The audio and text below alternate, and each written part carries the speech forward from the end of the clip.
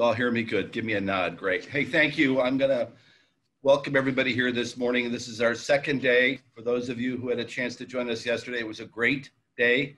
We had not only a lot of great panels, but we had a visit from Sherrod Brown in the morning and a visit from Governor DeWine in the afternoon, which was a lot of fun. And I hear Rob Portman might try to stop in today, but this is a really important panel. I've been looking forward to this conversation. There's some great panelists. I wanted to do one housekeeping to let you know that during the course of this session, you're going to be asked to respond to a poll. And it doesn't matter if you get the questions right or wrong, but this is because this is a CLE, continuing legal education course offered by the Ohio Supreme Court. Lawyers on it have to respond to the poll 3 times during the course of the hour to prove to the Ohio Supreme Court that they are indeed listening. Imagine you can train a dog to do that and you can still get the credit from the Supreme Court. But in any event, we're going to respond to it 3 times. And it's my honor now to introduce a person I've been working with for many years, Jerry Pfaffendorf with Loveland Technologies. We have used Jerry's products in cities all over Ohio. He's been a great partner. Love the guy. Normally I get really nervous around very tall people. Jerry's about 6'6", but when he's around me, he always is kind enough to stoop, and I feel a whole lot better. So Jerry, this is yours, and please do the intro. Oh, I appreciate it. So actually, I'm gonna keep this brief and hand this over to Will, who's our fearless leader on the panel. So I'll just take a moment. Thank you, Jim. I guess I can say I love you too. Sounds a little weird to profess that publicly, but there it is on the table for all to see. So mostly I just want to quickly express gratitude. Jim and I and our teams have been doing projects together since 2015, property mapping, property data projects in Cleveland and across Ohio. And just really looking forward to deepening those relationships and continuing to work with land banks across the state. I also just want to take a moment to express express my gratitude for all the work that Robin Thomas had done over the years too. And I'm really happy to see this event honoring her. And I know that her memory and legacy is going to go on for a long time in the land bank community and in more communities across Ohio. So no commercial here. I mean, if you guys are familiar with Loveland's work, we believe that everybody should have access to great property data, great property mapping tools, and you can check out our work at landgrid.com if you haven't seen it before. And I'm looking forward to this panel because the topic is spot on. COVID is accelerating a lot of changes that have been happening in the world already, and how we can prepare for them is one of the most important topics that there is right now. So I think with that, Will, I'll hand it over to you and let's hop into this session. Sounds great. Thanks, Jerry. Good morning, everyone. My name is Will Basil, Land Bank Manager here in Hamilton County. And I just want to echo Jerry in honoring Robin with this conference. I think, Jim, you guys did a great job in just putting this conference together and filling some really big shoes. So just well done, especially in light of it being virtual and all the nuances with that. So just a great job with this.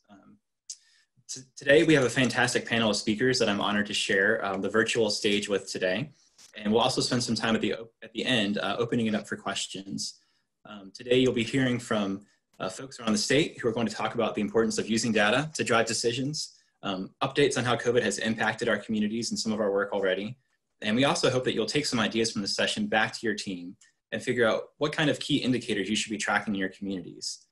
Today, I'm honored to be joined by Frank Ford, Senior Policy Advisor with the Western Reserve Land Conservancy, Bill Faith, Executive Director of the Coalition of Homeless and Housing in Ohio, Jerry Pfaffendorf, CEO and co-founder of Loveland Technologies, Ann Wistow, Vice President of Projects and Planning with Lucas County Land Bank. And we also have with us today in the background, Isaac Robb from the Western Reserve Land Conservancy, who's helping us monitor the chat for questions and was helpful in setting up this panel.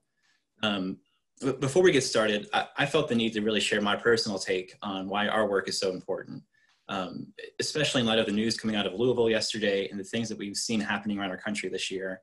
It is clear more than ever that there are many broken and hurting communities right now.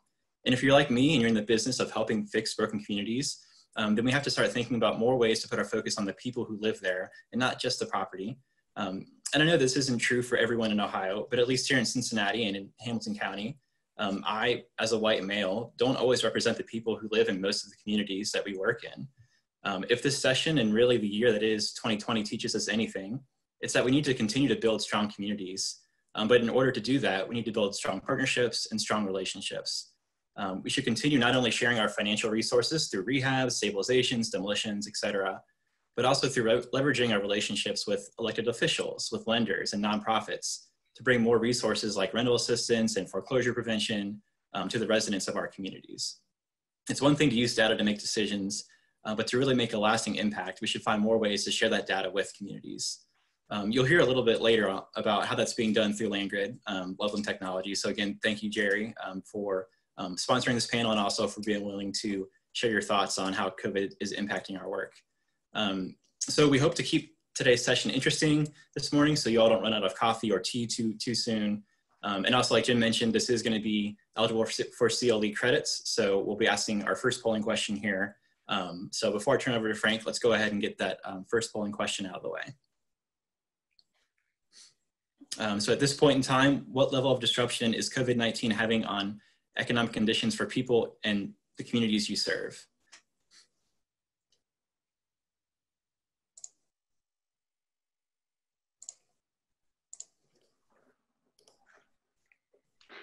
All right, Frank, I think you're up. Okay, thank you.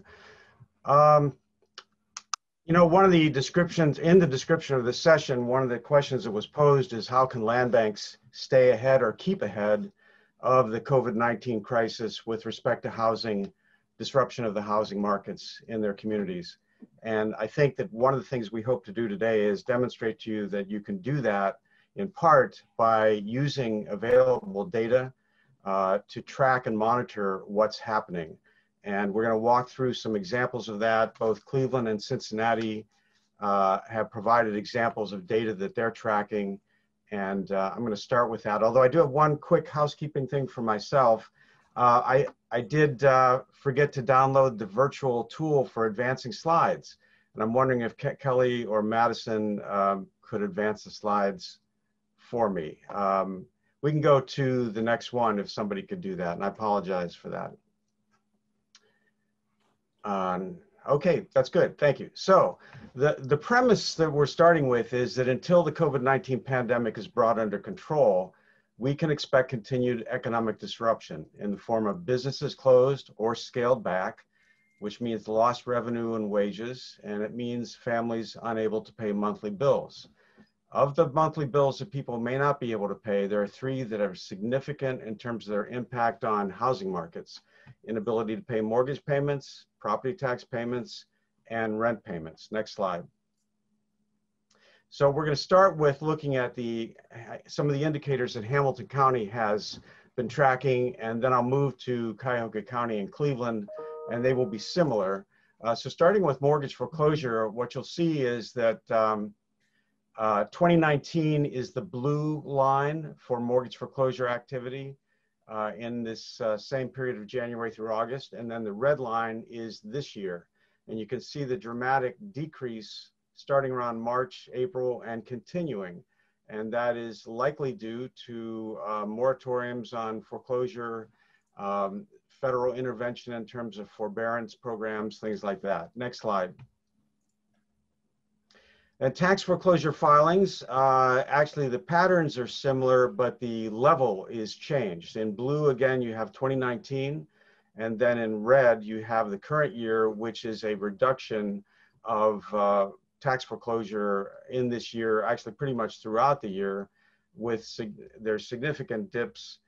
Yeah, and actually, and I'm not sure whether, given that the patterns are almost identical in both years, other than the fact that the numbers are down significantly, particularly in the second quarter, I'm going to leave it at that. I'm going to leave it at that. Next slide. So here are evictions in Hamilton County. This includes Cincinnati and suburban evictions. And you can see that there's a fairly steady level in the first August of 2019 through January of 2019, around 1,100, between 900 and 1,100. And then it drops dramatically in the spring, March, April, but it's coming back up. It hasn't come back up to the previous levels, but it is coming back up. I'm going to switch now. Next slide starts with the Cuyahoga County information. The mortgage foreclosure filing data is almost identical to the experience in Cincinnati, Hamilton County. The blue line is 2019. The red line is 2020. And you see, just like with Hamilton County, a dramatic decrease in foreclosures, which is continuing. This data I just noticed goes through July. I think the Hamilton went through August, but it's virtually an identical pattern. Next slide. So in Cuyahoga County, we did do something a little bit different. We added the 90-day mortgage delinquency that is available from the Federal Reserve Bank in Cleveland. I do believe that any county in Ohio could probably ask for this and get it. The red line is Cuyahoga, the green line is Ohio, the blue line is United States, and the delinquency rate, as you can see, was fairly low at about 2%. Then has a dramatic increase in people being delinquent 90 days or more on their mortgages starting around March, April. Next slide. Now there's a little bit of a nuance to this. We also have data that breaks this down into 3 subgroups. 30 to 59 days is the blue line. 60 to 89 day delinquency is the red line, and then 90 plus is the green line. There is a different story here because you see that the shorter delinquencies peaked in March. The 30 to 59 peaked in March or maybe April, and then it's come down. The 60 to 89 day delinquency peaked about a month later and has come down. Meanwhile, the 90-day delinquencies are still high, although you notice there's a trend where they're tapering off. So the question is, if the shorter delinquencies continue to stay low, that has to mean that the 90-day delinquencies are going to come down as well. This is not what I would have expected. And I don't know whether we can assume that this means the crisis of mortgage foreclosure that people have been predicting. I don't know that we can assume that's not going to happen, because consider 2 things. One, in March, April, people got their $1,200 stimulus check, and starting in April, people were able to get their $600 a week unemployment benefit, which I believe ran out in July. So both the stimulus checks, unless they get repeated, which others on this session may know better than I do, but it could suggest that these are a blip, a short-term benefit that people got. And so this is something I'm going to be keeping my eye on. I hope to be getting the next data. The data is a little bit behind from the Federal Reserve, but I hope to be looking at this again and keep an eye on it closely. Next slide. Tax delinquency, we did something a little bit different in Cuyahoga. We didn't track the filings of foreclosures yet, although we actually can do that. What we wanted to present here is just a longer term pattern. You can see for 10 years, residential tax delinquency has been, the average delinquency has doubled over the last 10 years. Next slide. And the number of parcels, though, good news is that that has not gone up dramatically. In fact, it's actually started to come down. And that's because 3 years ago, there was a collaboration between housing advocates and the county treasury to help people get on payment plans. And that's been incredibly successful. And you can see the results of that. Next slide. The last slide here is the gross delinquency, which, as with the average, was increasing dramatically from 90 million up to 238 million. But you'll notice in the last year, that's now coming down for the first time. So the big question is, in the coming months, what will the impact of COVID-19 be on this? Will people, when taxes become due, will they not pay? And taxes have been deferred, or in Cuyahoga County, they've been pushed back. Actually, I should know the date of this, but I don't know it. I can't remember offhand how far it's been pushed back. So I think I'm actually done with my part of the presentation. And let's go to the next slide, and I will introduce, oh, sorry, one more. Eviction filings, which is virtually identical to the Hamilton County data. The only difference is that this is Cleveland municipal data only.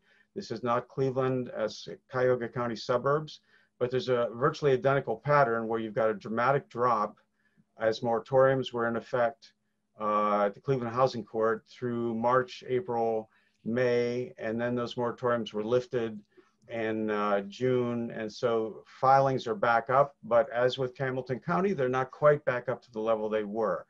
I believe this is my last slide. Go to the next one and I'll transition.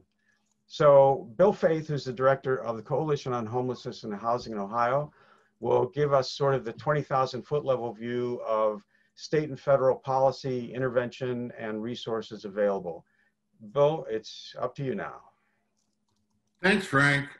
It's good to be with everybody this morning. I do want to just do a quick overview of some of the housing insecurity issues that Frank talked about and how that's beginning to play out. And I'm sure you all know we had a big housing problem before COVID. I mean, one of the indicators of that I like to focus on is that we had more than 400,000 households in Ohio that were spending over half of their income on rent, or other housing costs. So in the pandemic, with all the layoffs and all the reduction in income, hit those that were at the lowest income levels the hardest. And as Frank pointed out, we had significant unemployment claims since the COVID hit. I think we're up to over 1.7 million unemployment claims. There are still over 350,000 people that are receiving unemployment. And as Frank also pointed out, there was a federal supplement to unemployment of $600 a week that ended in July. However, the state worked with the new federal initiative, and they've been able to get $300 a week in supplemental unemployment benefits that are beginning to be distributed to people currently. So that will be only for 6 weeks. That'll end. Actually, it's already ended, even though it just started, because but it will cover up to 6 weeks.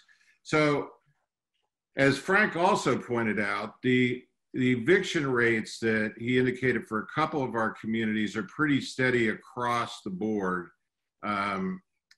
Evictions are not up to where they were last year. Certainly the moratorium on federal properties, federally financed properties certainly impacted that. And also we had the courts in many cases around the state closed down and weren't processing evictions for many weeks. That is all resumed, and we're beginning to see evictions creep up, as Frank's data pointed out. I think the other thing to point out is that, you know, Matt Desmond, who wrote the book Evicted, points out that the rent eats first. And I think I'm always amazed at how resourceful people are of keeping a roof over their head. And I think there's been some recent data that just came out this week from Apartment List, is the name of the outfit, that shows that 63% of tenants have withdrawn from savings, retirement accounts, borrowed from family or friends, sold assets, or have been using their credit cards to make their rent payments. So that's part of what is happening, is why we're not seeing more people hit the eviction list. And similarly, we've seen homeowners continue to pay their mortgages at a pretty, I mean, as a level that I think is higher than I had expected, like Frank also said. But still, according to the Apartment List, 7% have failed to make a full mortgage payment in August, and certainly that'll probably be worse in September. Where we're seeing the big increases is primarily in Class C properties. So, you know, we've seen numbers creep up over the summer as more people are finding it difficult to keep the rent paid. So we've been very engaged in trying to work on solutions, or at least some remedies for this. We worked with Sherrod Brown on proposing he proposed $100 billion emergency rental assistance program, which was in fact included in the HEROES Act that the House passed. But as everybody knows, the Senate leaders took a different approach, and it did not come to the table to get a package agreed to. And now with the Ginsburg passing and all the fighting going on about her replacement, I'm sure that will prevent any deal on coronavirus relief anytime soon. So we also have turned our attention to the state level. We did put together a sign-on letter, 182 groups across the board, pressed the governor to provide money out of the coronavirus relief fund that the state controls, or from CDBG, or from anything else. We asked for $100 million, and so far, the governor has just not acted on that. The bottom line is we are still continuing to press the case. They do have money available through the coronavirus relief fund. They have about 50-some million available in CDBG money that the state controls. So we're continuing to press that case. But surprisingly, the CDC issued a moratorium on evictions from residential property that nobody really saw coming. This isn't a self-executing moratorium. The tenants would have to assert that they are eligible for this, and really it does apply to any non-payment situation in a rental situation. They do have to submit a declaration to their landlord, which they may also need to provide to the court if they actually get an eviction hearing. The bottom line is they have to attest that several different things are true in their case, that they made best efforts to seek out assistance from the government.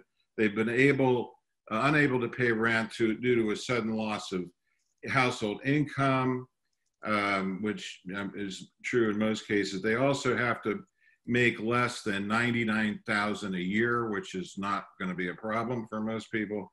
And that if they don't get relief or if they don't qualify for the moratorium, then they will become homeless or have to live in close quarters with others, in a doubled up situation. I mean, the CDC is reinforcing something that we have been saying for a long time, that housing is a health issue. So if people are in precarious housing situations or losing their housing, it creates risk for them in contracting the virus through a homeless shelter, living on the streets, or in doubled up situation.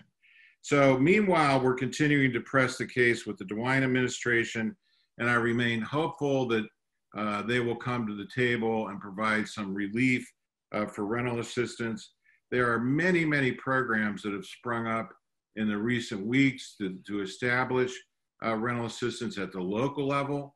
They've been using a wide range of resources like their own CDBG or the coronavirus relief money that they control, and a variety of other resources to fund that.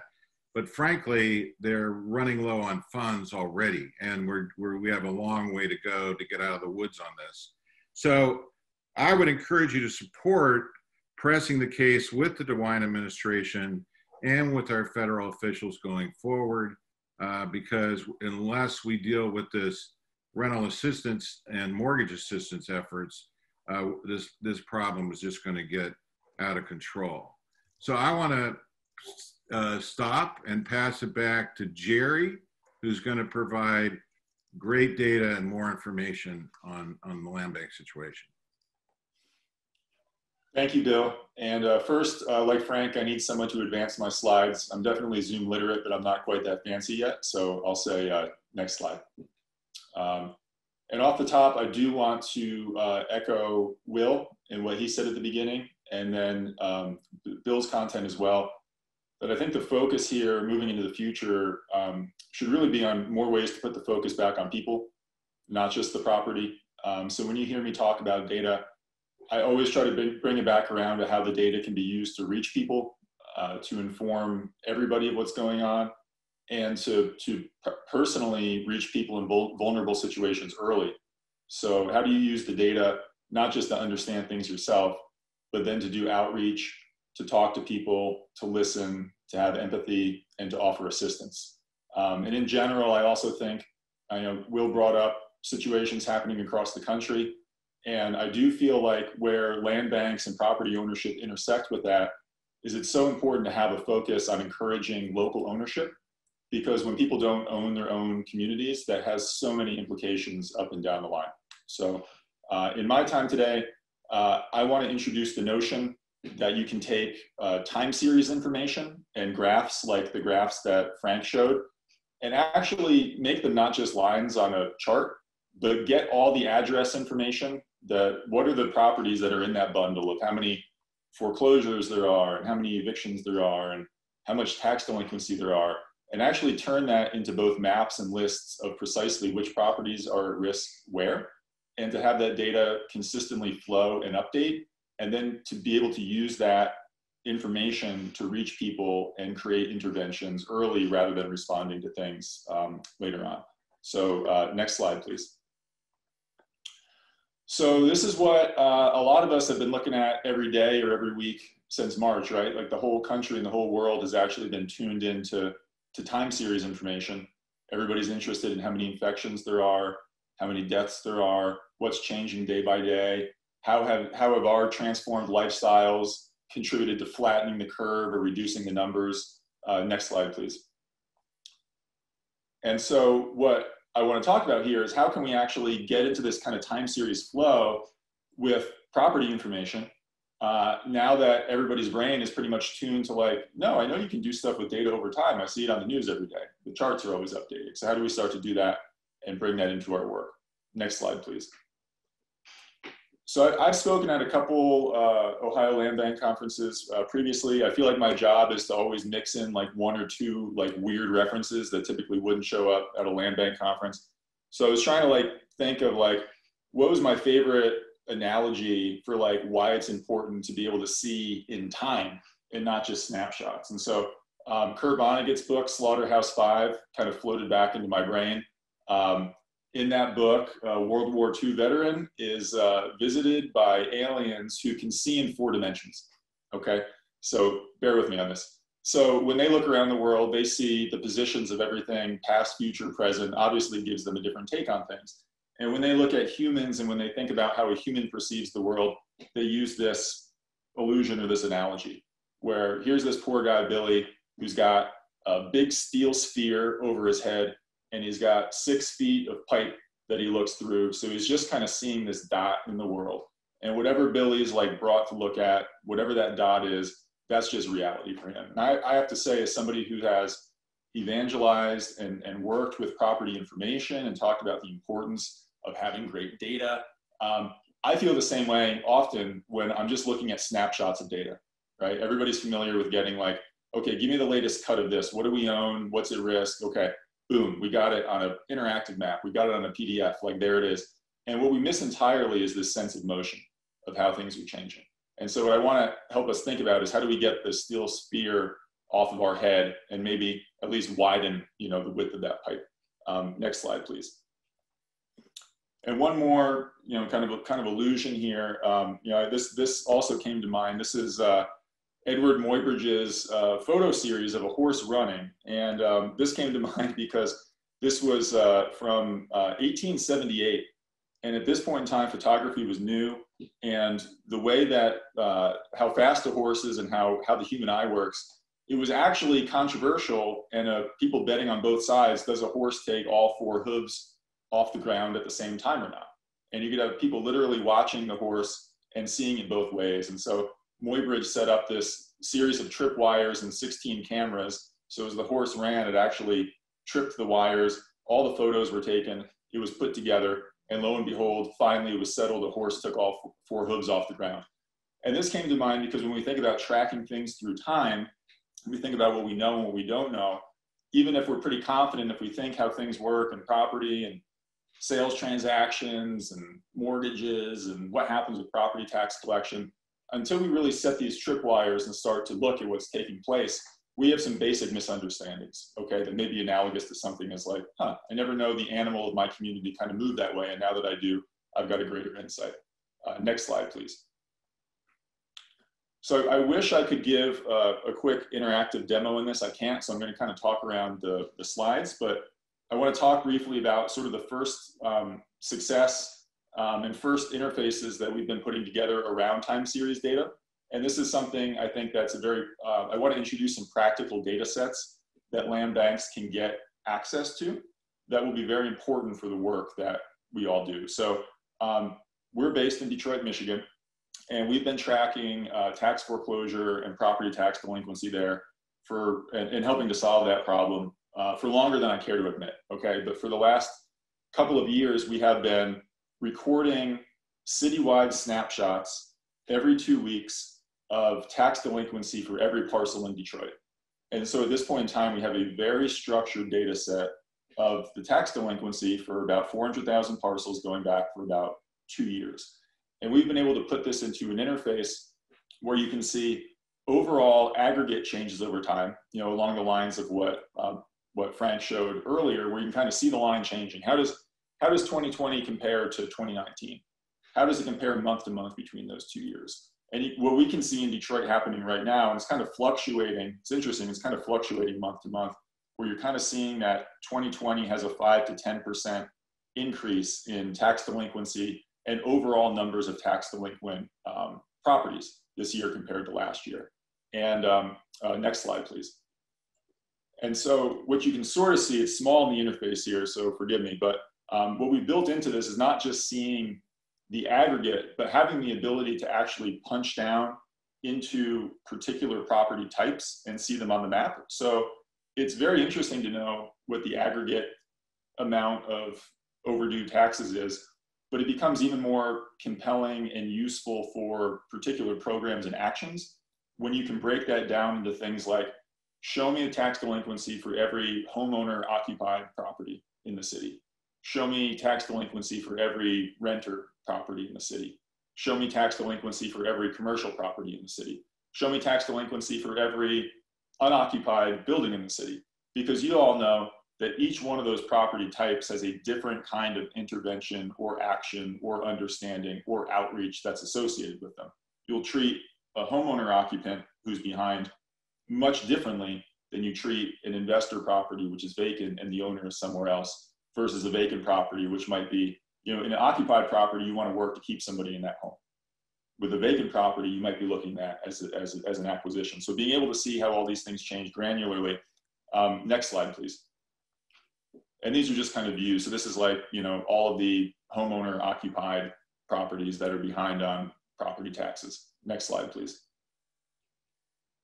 And then moving on to different types, commercial and so on. You can flip to the next slide. And this is just a view of individual properties. So next slide, please. So other kinds of data, time series data, which are kind of newly available. Okay, I'm going to talk about one which is just kind of newly available in general, and then one which I kind of feel like people don't really believe that you can actually get granular access to, which is the mortgage foreclosure data as it kind of moves through the pipeline. But real quick here, one of the companies that we partnered with recently is a company called SafeGraph. And they actually have a data set of foot traffic to businesses across the country. And this comes from opt-in apps that people download on their phones where they can share anonymous aggregated information about businesses that they visit. And so SafeGraph has been in the news a bunch recently because with COVID, obviously everybody has been looking to see what is changing as people shelter in place and social distance and can't go indoors, can't go into gatherings of a certain size. Next slide, please. So they've actually, this is state level, but you can actually break this stuff out to like neighborhood level, changes over time in foot traffic to different kinds of businesses. So on the right-hand side, they're small, you're seeing traffic to different kinds of businesses, restaurants, movie theaters, etc.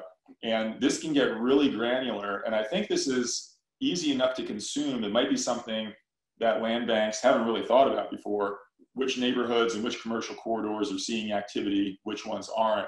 And this is like constantly updated in the full stream. Next slide, please. We have been doing a better job reaching out to companies like CoreLogic and Atom Data, who sometimes I feel like they float in like a rarefied level. They can, I don't want to say that they're hard to work with. It's a more opaque data set to get at mortgage foreclosures and mortgage foreclosure risk. So like from the earliest steps of a mortgage foreclosure action or a delinquency on payment before the mortgage foreclosure occurs. We have some relationships that make it affordable and fairly straightforward for land banks to consume this information into your data processes. And I'm happy to talk to anybody about this. This is essentially like, you know, like the tax delinquency time series I was talking about before mortgage foreclosure risk. So all these different steps, being able to see in your communities when somebody's fallen behind and when somebody has started that first step in the legal process of the foreclosure step.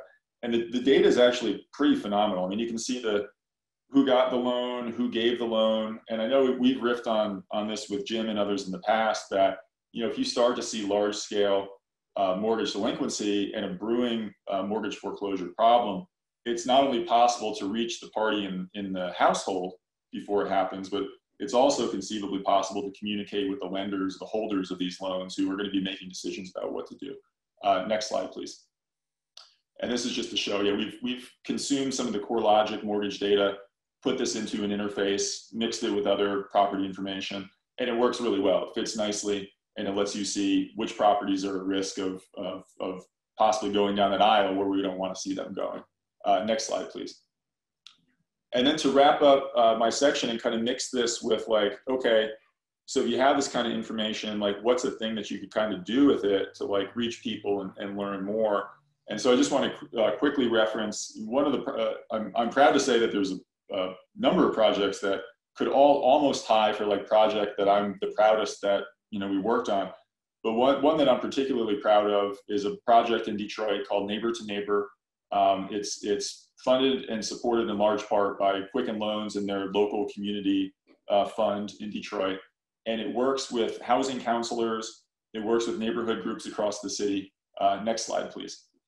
To actually take the data about who's behind in their property taxes, do some of that filtering for who are the homeowner occupants, who do we think are the renters, but actually physically train and work with neighbors to go out, knock on those doors, deliver helpful information, so deliver paper information, different programs, different ways to pay, just a greater understanding of what the situation is with information tailored to whether or not it's a homeowner, whether or not it's a renter, and then to not only administer, hey, here are the programs that most apply to you, here's information about the situation that's happening right now, but to also administer an optional interview and to listen about why is the situation happening, what are the circumstances in the home, does the home need any major repairs, things that may be contributing factors to why the delinquency is occurring.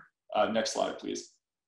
And I will, so in this, just to go over some quick stats from this, so they've gone through each of the last 2 years, visited about 60,000 homes that are tax delinquent in the city and talked to about 17 to 20,000 people. I think this year they interviewed, 2019, they interviewed 14,000 homeowners and learned so much about which programs were working and which programs weren't working, and found things like more than 55% of the people that they talked to actually qualified for programs that existed that would help them with their taxes that they were not aware of. And so I think this blending of data with the human outreach and the community partnerships to actually try to get to people early, which is something you can understand through time series data, is probably one of the most powerful approaches that I've seen.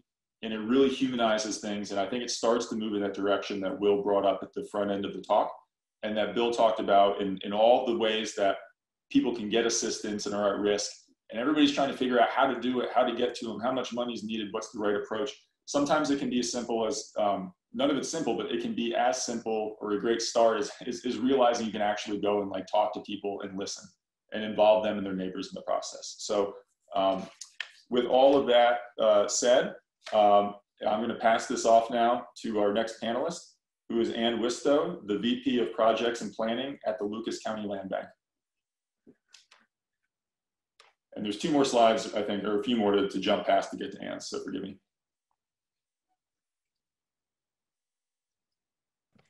Well, I think that oh, did you want to do the question first, or? Oh yeah, let's go ahead and just ask that second, just flash the second polling question up. Yeah.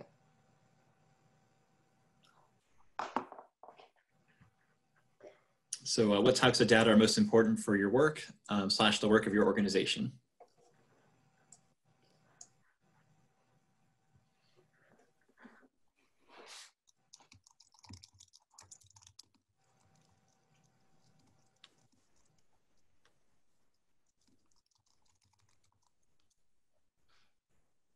All right, Anne, it's all yours.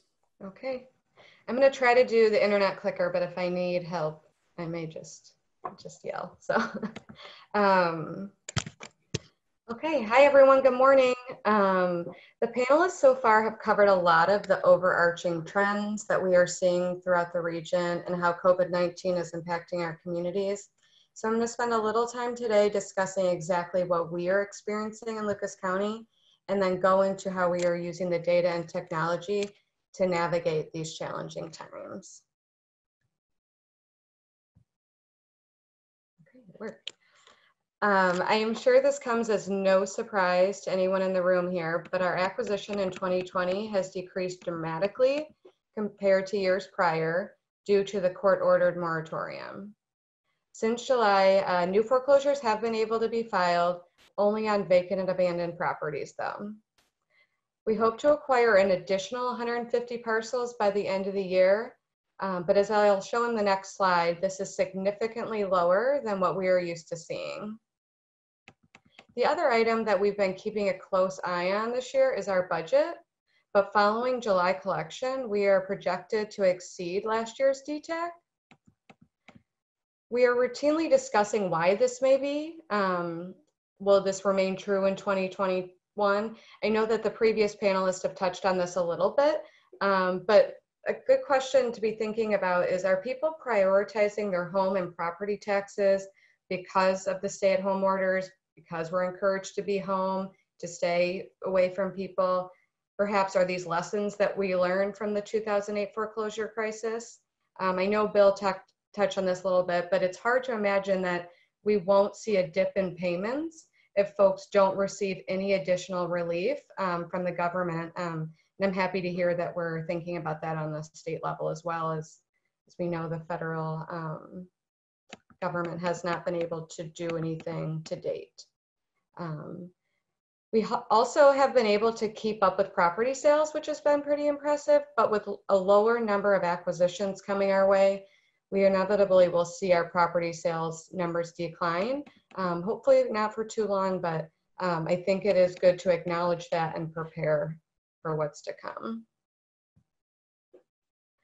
As you can see here, we acquired more than 1,000 parcels in 2017, followed by roughly 900 in 2018 and again in 2019.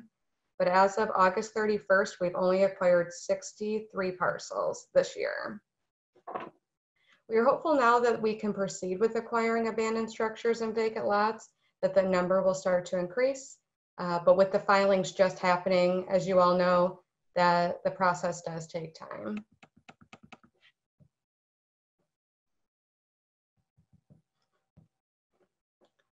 I apologize that I forgot to include the money sign here, but what this is showing is the increase in DTAC over the last 4 years.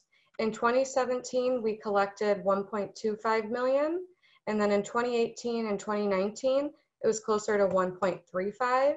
And then right now we are projecting to receive a little more than 1.5 million in 2020. So again, we're not taking that for granted though, knowing that what is expected to come due to the pandemic here. Okay, now on to the data impact here. So the main reason we have been able to weather the changes that the pandemic has presented us is because of our routine collection and use of data.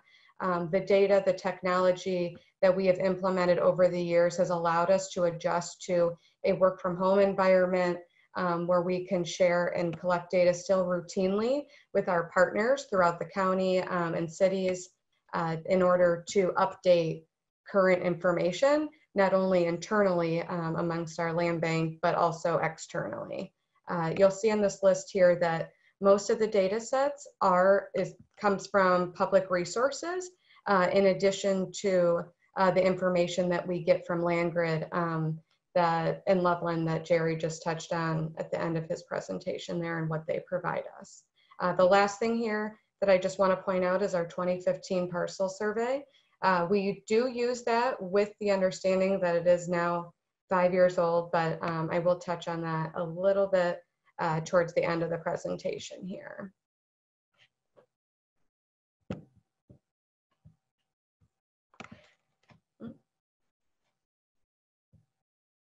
Sorry, I lost my internet connection to my clicker. Can I ask for the next slide? Thank you. Okay, the importance of layering data. I know I get a little nerdy about this because it's so exciting to me, but hopefully the visuals will help for people that are more interested in that. But knowledge is power. It does make us stronger. It makes us better at what we do. Complete and real-time data sets are important by themselves, but with the ability to layer that data onto a mapping tool allows for spatial analysis. Here's a screenshot of a map we are currently using through LandGrid. I'm really happy that Jerry spent a second showing you exactly what we see on the parcel layer so you can get a better understanding of that. So this is the whole county and you can see where the city is, but with LandGrid's tools, we're able to do that granular interpretation as well. So what you're seeing here is the different colors represent different levels of tax delinquency on residential structures. We use not only the year that they were certified tax delinquent, but also the amount. And then we go ahead and also take it one layer further and use the percentage of value. So if you're owe $30,000 on a $90,000 house, that's going to show that that's 1/3 of your value you are behind. So Loveland gives us that opportunity to look at that in such a discrete opportunity there. So the image is hard to tell, but we do use this daily when we're completing our investigations. And if anybody has any further questions about our data sets and how we use that and how we work with Loveland here, I'm more than happy to answer those questions for you separately, but I don't want to labor on that too much. So over the years, our relationship with Loveland has really grown. Like many of you, we have a very small staff, so we rely on this data and technology to complete our day-to-day work. Next slide, please. The last point I want to make was that no matter how strong your quantitative data is, decisions should not be made without community buy-in. We work diligently to collaborate with as many community partners as possible. In addition to those groups, we also work with local municipalities, neighborhood groups, and our board of directors. Also, while data is so very important, it is crucial to remember to always prioritize your mission when working through decisions. And so what's next? We are currently working to finalize our survey tool to update our 2015 citywide survey. We hope to start in March and then wrap up around this time next year. This is real time where we met about it yesterday. We're really excited. So hopefully next year we can share more about that. And then lastly, we will just continue to collect and analyze data to help us prepare for the coming years. All the data that we've seen here today is really important and crucial for what 2021 and beyond will bring us. So I think that's it. That wraps up my portion of the presentation, and I'm now gonna pass it over to Will to finish this out. Thanks, Ann. I'm also going to try to do these slides myself, but definitely thanks for Rock the House for your help in just putting on this whole conference together. It's been pretty amazing just to kind of see some of the behind the scenes things. So quick shout out to them. So what is next? We just heard from a lot of great folks around the state and the country. We throw a lot of data information at you, and so I hope what you take away is just how important data can be, and how important it is to have collaboration between organizations. We really can't do this work in a vacuum. One of the things that we'll leave with you is kind of a matrix of indicators that we've created. We put together our thoughts to say, what are the things that we track as land banks or as organizations that deal with data and property and communities. So this is not the end all be all of indicators, but there are data points that we think are useful for land banks, especially to track. We know each community is different, and so what works in one area may not work in another. So we encourage you to kind of review this and create a list of your own or matrix of your own. Also, most of these indicators are easily mappable so that you can put them on a map, which is very helpful when you're making decisions about how to deploy your resources. And we'll send this out separately in a higher res version so you actually have a chance to look at it. So a few things before we jump into the questions, because we do already have one good question teed up. What's next? So, again, review the indicators. Also, we encourage you to take some time to reach out to other organizations in your communities, CDCs, local governments, nonprofits, lenders, just anyone who's really kind of doing the boots on the ground work to share and gather information with them. In Hamilton County, we work very closely with our CDC partners, the community development corporations, to not just hold properties on their behalf so they can put together development plans, go after financing, attract developers, but also just to share information with them and help them and have them help inform our work. So we found that, partnering with CDCs and nonprofits is a really useful thing to do. We encourage others to join or create, committees or coalitions. Some of the bigger ones that you might be familiar with are, VAPAC up in Cleveland, which is really working on big global issues. GOPC Steering Committee, kind of more of a statewide thing. In Hamilton County, we have a Quality Housing Task Force, which is comprised of the Land Bank, Legal Aid, the city, lenders, a lot of folks. And in Dayton, they have a data committee that's really comprised of, the Montgomery County Land Bank, the city of Dayton, a lot of folks there. So if you don't have a coalition, or if you know of some that are out there, we definitely encourage you to get involved and start those. But lastly, we just wanted to leave you with that you don't have to be an expert in data. You don't have to be a data scientist or have a degree in data specifically.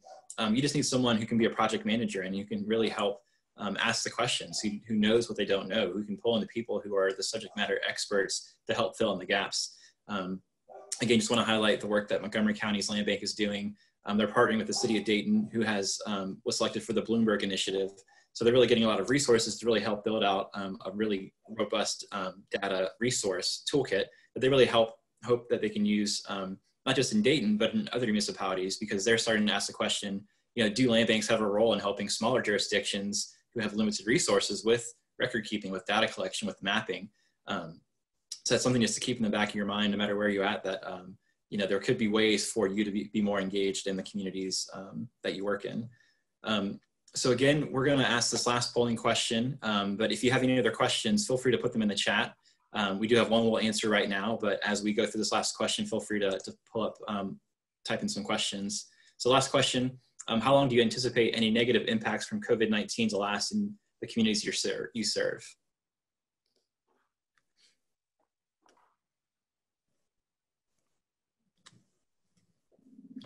Give a second to answer that.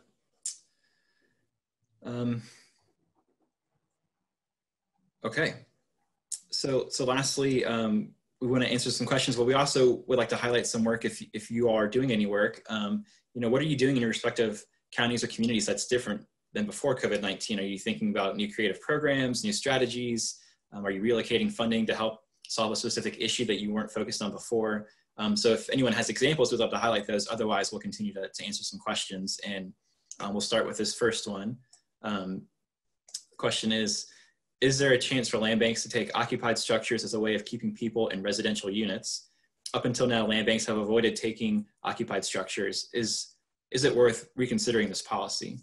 I think that's a great question. I don't know if anyone would like to start to answer that. I think it's one thing that we kind of talked about a little bit of, what role could land banks play? I know that there might be some statutory requirements or regulation as to how many occupied structures land banks can own, but I think it's something to consider if there's a way for positive ownership for land banks to get involved in that. That's an interesting idea. I don't know, does anyone on the panel have any thoughts about that question?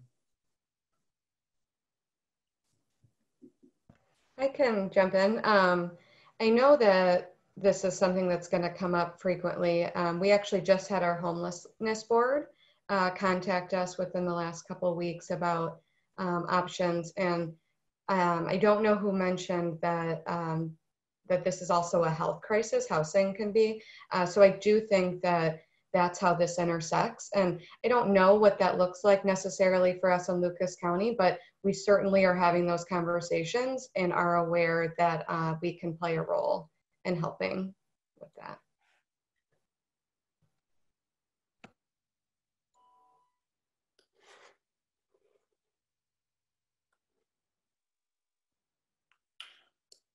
I'm always wary of directly diving into like what land banks should do on that level, because I don't I've never worked directly at a land bank, and so I don't have those full like pressures and policy nuances. I do know, this is like the approach that seems to come up forever, and nobody's taken a big bite of the apple yet. Is like, how does a land bank play a role in facilitating a land trust or some other mechanism whereby the ownership can move into a more regulated community kind of ownership? And so, there may be opportunities for that. It seems like they're perennial and always there. I just kind of bring it up as one of these options where, if we're thinking about land banks owning residential property, but maybe the hesitancy is they don't want to do it forever, and get into the full management of that. Like, what are the possible handoff opportunities to kind of shape a vehicle on the other side that could take control of it, but land banks could play a role in the, in the flow of it. So I'll just mention that. That's something that comes to mind, but again, not a practitioner or a policy person on that level. Jerry, also like you said, that the housing and people are so different, right? So when you're talking about a structure, you're not talking about how someone's quality of life and if there's an emergency or anything like that. Traditionally we work 8 to 5 and Monday through Friday, and just thinking through that. But I do think there are creative partnerships that can allow us to work with others to work through that. Yeah, no, I think that's great. And just from Hamilton County's perspective, one of the things that we've started to do more research on is just, what apartment buildings are out there that we could help acquire. So not necessarily getting into the rental game yet, but at least being the conduit to working with, good developers, good small scale, large scale developers to actually get more apartment buildings online. I know in Hamilton County, there's been a lot of research done to kind of put a number to how many vacant units. I believe it's close to 40,000 vacant units in Hamilton County. And so how do you match those up with people who need housing is something that it's a big conversation that we're a part of here in Hamilton County. Quickly, I'm just going to put up our contact information just so you all can have that if you want to email us directly. But I did want to highlight, someone asked the question, is there any example from Summit County? And there's an answer here in the chat that Summit County just approved a $6.2 million grant project to assist Summit County residents with rental and mortgage assistance, utility assistance, eviction prevention, et cetera. It was just past Monday. So that's pretty huge. That's a really neat initiative. So kudos to Summit County for getting involved with that. That sounds really great. If I could just say something about that, my understanding is they had allocated some funds earlier and then, got hit hard with requests. So it's great that they revisited it and are putting money back in. I do think we're going to hear an announcement, maybe even this week yet, from the state about some movement around emergency rental assistance. So just stay tuned on that. Hopefully we'll have some good news.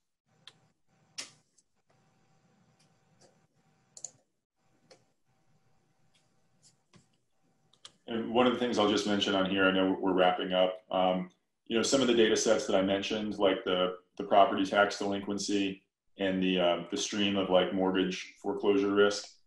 I have a feeling, like my sense of the vibe is that sometimes that information feels like very far away, and like, how would I actually like get that? For property tax delinquency, there are a handful of counties in Ohio where that information is already just kind of accessible through the county. I believe the Montgomery County is one where you can actually access like a stream of the tax delinquency at the address level. But otherwise, it's really just a conversation away with the treasurer or the appropriate party. I say just, I know sometimes, there's always the why do you want this? But that's information that land banks should be able to get, if they contact that appropriate office. And then one thing I'll just mention, if it's interesting, I mentioned the mortgage foreclosure data from CoreLogic, and I did navigate quite a few conversations to kind of get an answer for how that would work. And it's something you can follow up with me and Jerry@landgrid.com about it if you'd like. It's actually fairly affordable for 12 snapshots over the course of the year at the address level. And CoreLogic did express interest if the association were interested in like a group buy for that. It ends up being like hundreds of dollars per land bank for everyone to get a full year of snapshots. And so it could be, if anybody's interested, definitely let me know. I'll try to connect some dots on those things. But I want to help make that achievable, because usually they're only in like the aggregate. And I feel like people give up on thinking that they can actually get that. So. All right, well, I think that's our time. I just want to thank again our panel. Just very honored to be on this panel with you all. So thank you all for your time, Jerry, Frank, Bill, and I think right now we'll be taking a break. And so I think we'll see everyone back at 10:10.